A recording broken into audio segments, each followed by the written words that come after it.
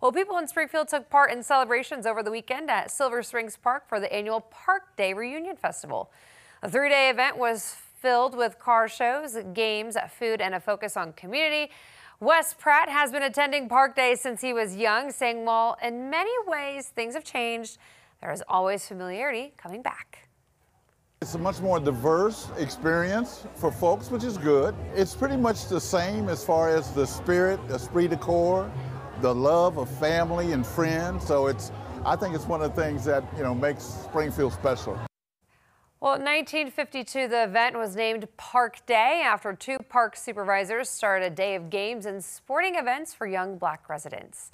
The reunion was canceled for 2 years due to the pandemic, but Leslie Harden, the president of the Silver Springs Reunion Club, says this year's event has been a rebound.